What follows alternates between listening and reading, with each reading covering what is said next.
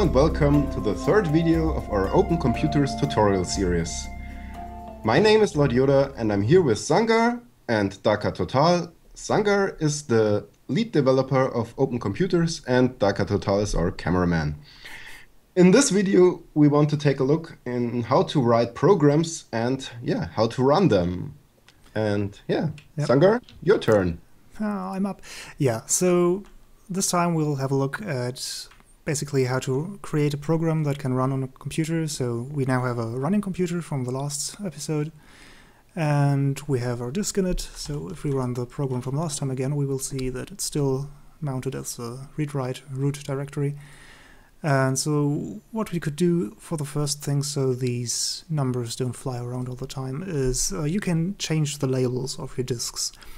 So if we want to rename this disk to, I don't know, something else, there's the label program. So if we just run it, we will see the usage for it.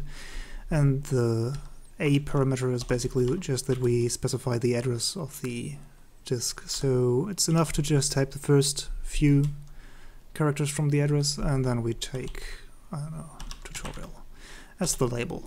And we can have a look, and we see now it's named label. It's not named label, it's named tutorial anyway. If we look at the disk itself, we will also see that theoretically, we should see that, yes, the label of the disk changed to tutorial. Okay, so that just as a quick tip to label your drives to make it a bit easier to work with them. Okay, so to write a program, basically what you do is you create a new file and you write some Lua code in it, and that's it. So for this little tutorial, we were thinking of just creating a small program which takes touch input on the screen and prints out a character at the position of the screen to verify that this position was clicked. Basically, the idea is to demonstrate that, yes, screens tier 2 and plus, so tier 1 not, but tier 2 and tier 3 screens, they accept mouse input. You can see this, for example, if I open some file in the editor. I can click and I can drag, and so I can set the cursor just by clicking the GUI. What also works, which seems to be less known, is that the screens themselves also act as touch screens. So if I shift right click, it acts as a touch screen, and if I remove the keyboard, it will always act as a touch screen. So because now it basically has no need for a GUI, so it won't even open it. Okay, so but if there's a keyboard, it would normally open the GUI, but if you shift right click, it's still a touch screen. Okay, so how do we go about that? So we create a new file. So to create a new file, we run the edit program, which is the built-in editor basically, and provide the name of the file that we want to create. So let's name this 3.lua. And then we see, okay, it's a new file, it's named the way we named it, and it's empty. So for a first quick example, which is like the standard example of all things, we can just create a program that prints out a message. So we enter the code, which is Lua code, we save it, we exit the editor, and we see, okay, there's a little program, and to run it we just enter the name of the program, and it will print out a message. So that's simple enough.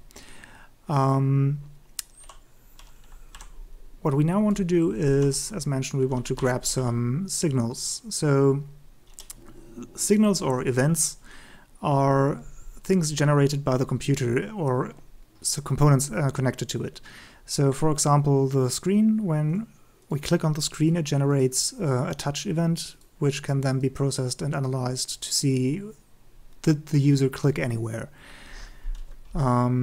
To do this, we need to include some libraries. So one thing to note is that in OpenComputers, the only libraries, so Lua libraries that are available per default, are the standard Lua libraries. So Lua has some standard libraries which you can find on Lua's homepage, the Lua manual, where they're documented. So this is, for example, stuff like the mathlib, so math.round, math.ceiling, stuff like that, the OSlib, the IOlib, coroutines, tables, string manipulation, stuff like that.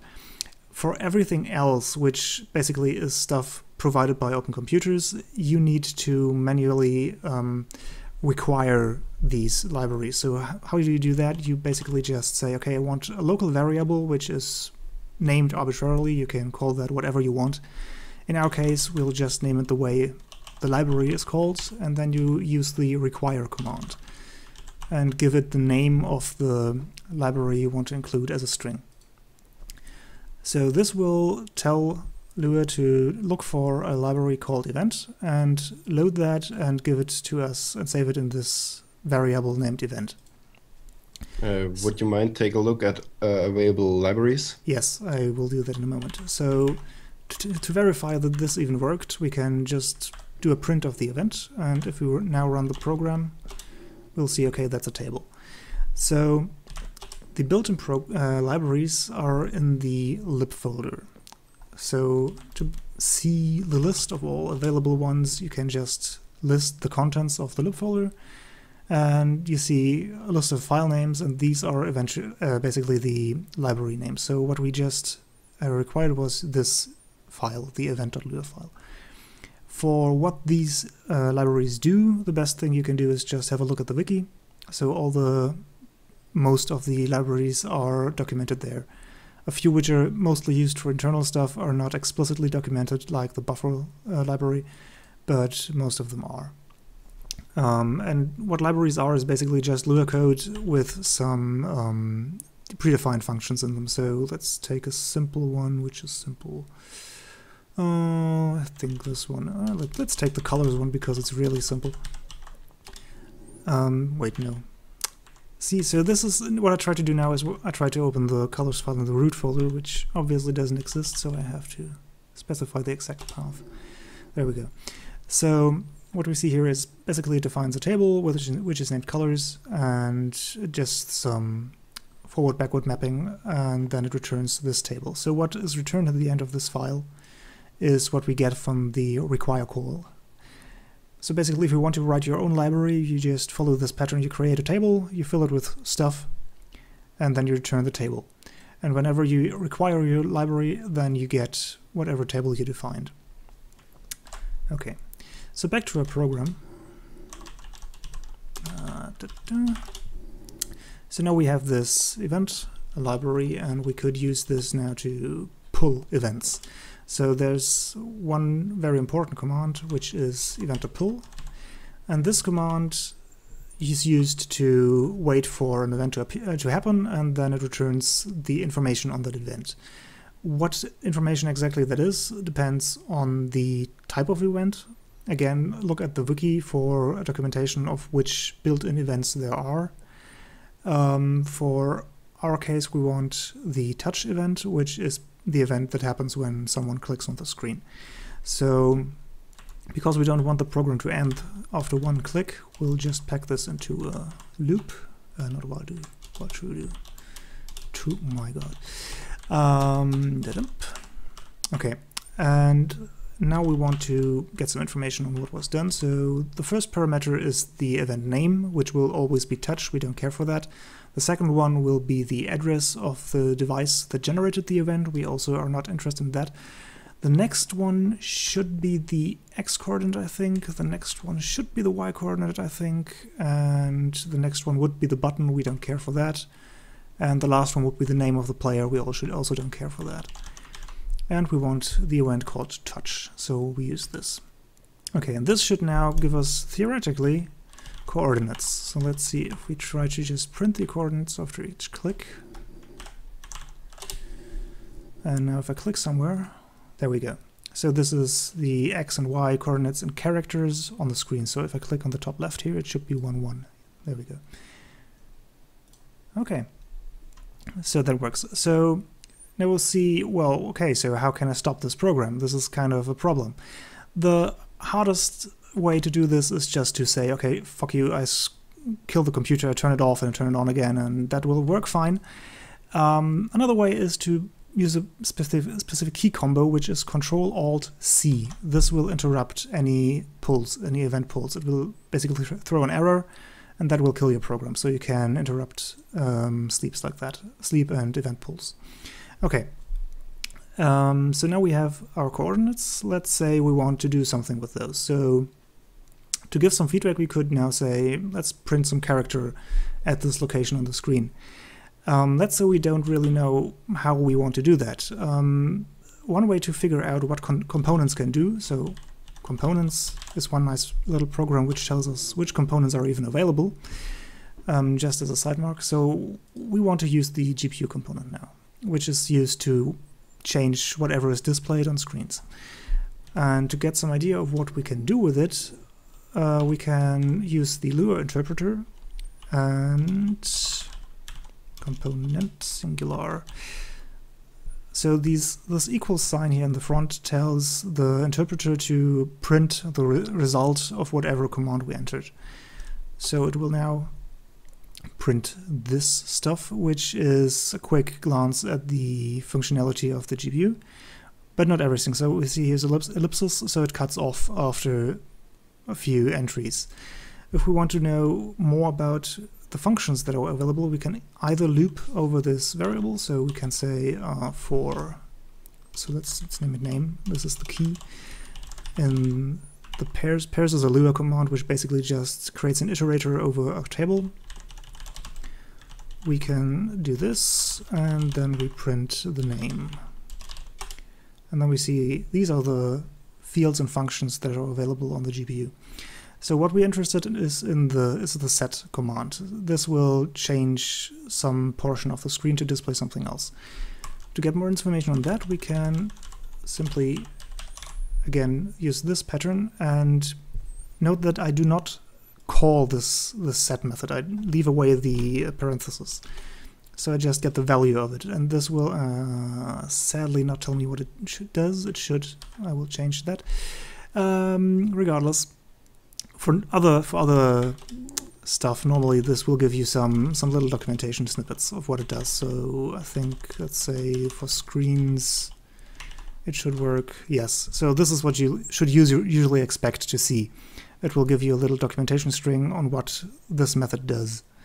I seem to have forgotten these for the GPU. I will change that. Good.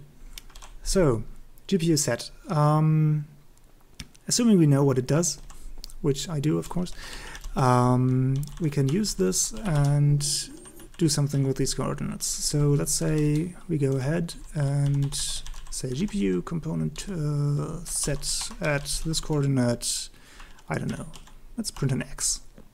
This is nice. This looks good. This should work, right? Well, no, it won't. Why will it not work? It will not work because it tells me, wait, what? There's a component global. Yes. So component is another one of these libraries that are not standard Lua, so we have to require this. This is something you will see a lot when you start, I think, but you get used to it pretty quickly. So basically just slap in this require at the top, component, and you're good. Okay, so now we should see X's popping up. And that's that. And it also works in touchscreen mode, of course. And that's a first little program that uses most of the functionality you will ever encounter. So everything else is just variants of the same basic patterns. So for signals, there's different kinds of signals for all kinds of things. So for example, for the keyboard, for key presses, for network messages, for, I don't know, everything and anything. Okay. So much for that. Yeah. Anything important I forgot? Okay, so basically, well, it's not really related to writing the programs themselves, but it might be good to mention it early on. In the beginning of the video, I typed in, what was it, edit colors.lua, and it didn't work. It was empty. So keep in mind that there's a working directory. So per default, you're in the root directory, which you see at this small little slash here at the left. This is your working directory. So every file name you pass to programs is usually relative, unless you explicitly write down the whole path, as I did earlier with the /lib colors. So this is an absolute path, so this will work always. But let's say I don't want to do this. Now you can change your directories with cd usually. So I'd go into the lib folder, and now you see the working directory is the lib folder. Now I can indeed just write colors.lua, and that will also work. So just a little starter on navigating your file systems. Okay, yeah. I think that's it. Yeah, so I hope we could give you a short introduction about how to write programs and how to use them. As always, keep in mind that we are running this on version 1.3, so there might be some changes, and the best way to debug your problems is to look in the changelog. So if there is something about Lua programs, then this might be the reason why your programs don't run as smooth as this tutorial program. But basically, I don't think this will change also so much. Basically, more stuff will be added, but I don't think the general logic will change. Yeah, usually not. So if anything, it will change across, let's say, major versions. So in 1.4, maybe something might behave differently, but I don't think so. So it should be pretty stable now. Good. Yeah, so that's it for this video. Thank you very much for watching, and until next time. See you.